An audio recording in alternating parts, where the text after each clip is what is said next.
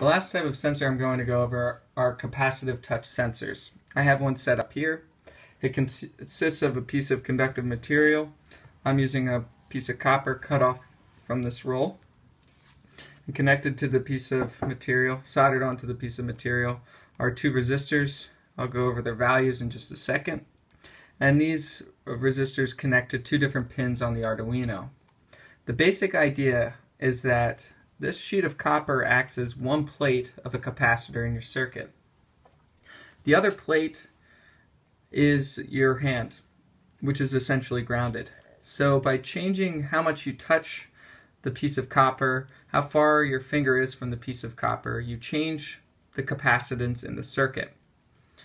And you can even put a piece of an inductor between this sheet of copper and your finger, and you can still measure changes using the Arduino. How the code works is that a pulse gets sent out, and depending on the capacitance in the circuit, which is being adjusted depending on whether or not you're touching the copper plate, that pulse gets delayed some amount. And that information can be used to control some other electrical components in your circuit. The circuit for a capacitive touch sensor looks like this. On one pin, you connect a pretty large resistor. I have 5.5 mega ohms here. And connected to that resistor is the plate. So this is this piece of copper right here. And also connected to the piece of copper is another resistor, so 1 kilo ohm. I think I have, just a 1 kilo ohm. This is just to actually protect the Arduino. And we connect this to another pin. Now we say this is the send pin and this is the receive pin for this circuit. Now, so here's the 5.5 mega ohm connected to the piece of copper, and this is the 1 kilo ohm also connected to the copper that's shown here. Now the other plate in the capacitor is your hand. So this is your hand here. This is the copper. And how the code works, it requires this library called the capacitance library. I'll go over that in just a sec. But how it works is it sends out this electrical pulse from the send pin, and depending on the capacitance, this pulse will get smeared out. This is it's an RC circuit. I'll have some links to how RC circuits work, but the pulse form kind of gets spread out like this. And how much it gets spread, how much it actually gets delayed, depends on the capacitance. What's pretty neat about these capacitive touch sensors is that you actually are able to get kind of an analog type reading, because these are both connected to digital pins, but the output is a delay. It's an amount of time. It's a reading of the capacitance. So depending on how hard you're touching it, you're going to get different readings. So even though you're reading with digital pins, you're going to get some value that's ranging from 0 to around 1,000. So right now I have set up only 2 capacitive touch sensors, and here's the code for reading in the signals from these capacitive touch sensors. Right now the code's written for 10 capacitive touch sensors, but we're just going to be looking at 2 right here. So that's CS_0 and CS_1. To do capacitive touch sensing, you need to use this capacitive sensor library right here. And these first lines of code declare the capacitive touch sensor. So the send pin is pin 2, and the receive pin is pin 3 for sensor number 0, and send pins 2 and receive pin is 4 for sensor number 1 here. and so on. You label them however you would like to. The value that is recording the delay time, which depends on the capacitance of the sensor, is declared here, cap 0 through cap 9. Again, we're only going to be recording cap 0 and cap 1 because we only have two sensors set up here. Then we have some initializing that's done in the setup loop. This line is for the serial monitor. And here's the code for reading in the signal from the capacitive touch sensor here. Again, the library makes the code very clean. It's only one line. It's pretty easy to use.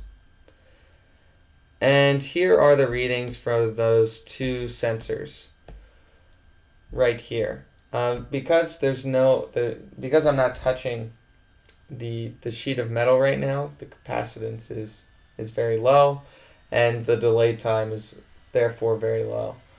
But if I touch this sensor 0 right here, you see the delay time increase for sensor 0.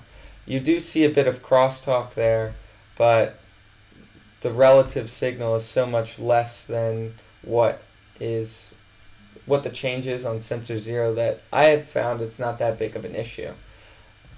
Maybe it could be cleaned up if you use a different pin for your send signal for each capacitive sensor. And when I press sensor 1, you see the increase in the delay time because I'm increasing the capacitance by touching the sensor. And without touching the sensor, you can also see changes in the delay time. So on sensor 1, I'm not touching it right now, but you're seeing it's slightly increasing. It's about 100 in comparison to when my finger's not there. It's about 10 or 20.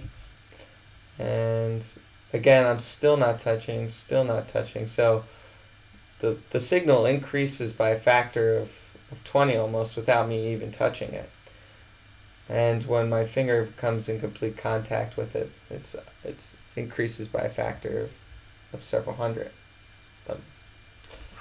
And one of the nice things with these capacitive touch sensors is you can actually cover them up with some material and they still will function the same. So now I've got these slices of hardwood right here.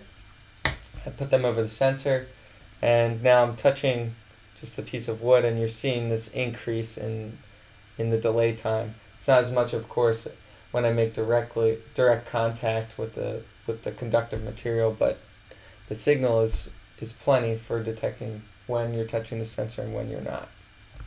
Just as with the other sensors, I wanted to demonstrate how multiple capacitive touch sensors could be used with the Arduino Uno. Shown here is my newest device. It is an interactive LED ring, and it's got 10 capacitive touch sensors that can be used to control MIDI signal and 10 LEDs that you can't see right now because they're on the other side of the device. You're looking at the bottom. I've removed the plate, which fits into place here, so that all the electronics are protected. But I've opened it up so you can see what the sensors look like. And the schematic for these sensors is shown right here. There are these 10 capacitive touch sensors. Each one of them has 2 resistors connected to them, a send and a receive pin. And they're hooked up as shown here. And right now I'm running code just to display the values of the capacitive touch sensors, and I've slowed it down here.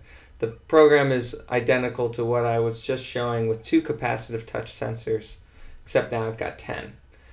So let me just scroll through. This is setting up the 10 sensors, the values for storing, the variables for storing the values from the capacitive touch sensors, the delay times. And then in the loop, we assign those variables to a measurement from the capacitive touch sensor. And then I'm just displaying those values they are being shown right here in the serial monitor. Right now I'm not touching the capacitive touch sensors, so this is what the baseline looks like. There's a bit of variance, but it's low relative to the changes that you will get when you touch the sensors. Sensor 0 is right here, so I'm going to touch it, and you'll see this huge spike when I make direct contact with the copper plate. But on the other side, which is how the sensor is actually meant to function, you'll see a minor change in the signal. It's going from maybe 30 to 300 or 400, and now my hand is removed. So on the other side, you can't see right now. I'll flip it over in a second. There's a piece of hardwood between the copper plate and the sensor, and I'm just barely touching it right now. We're getting some increase in the signal. And you can look at the values of the surrounding sensors. You see that they do increase. So there is some crosstalk across these sensors, but the changes are pretty small relative to the change for the single sensor that I'm actually touching. And I'll go around here. So now I'm touching sensor 1. You see the increase. I'm touching sensor 2. You see it's going to about 500 to 600. And so on as I move around. And in doing this, you can see what the crosstalk looks like across all of these sensors. So if you want to make very sensitive measurements with these sensors, you may have some issues, some crosstalk issues if it's set up like this. Now if you look around in this box, you see that there's really no shielding at all. I paid really no attention to protecting these wires that are connected to the different capacitive touch sensors. I just wired them up and wire wrap them right to the pins on the Arduino, which are right here, and I didn't think too much about it, and it was good enough for my application. And just so you can see what it looks like on the other side, I'll flip the device over. I ignore the LEDs right now. I haven't programmed them to do anything. Okay. I probably should have put the bottom plate on, but you'll get the idea here. So now I'm touching sensor 9, and you see it go from 0 to 600 or so.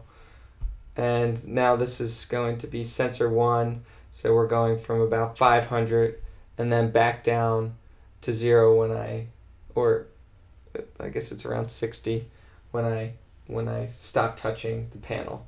Another thing that I've noticed that when you're using these and you touch the pad and then you move your hand away, there is some variance in what the return to baseline is.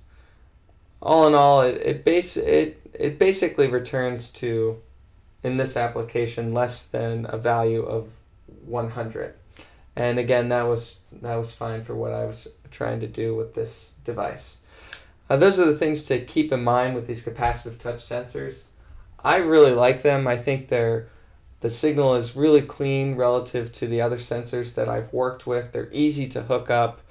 It's a digital, you use digital pins, but you get this analog type of signal back depending on how hard you're touching the sensors.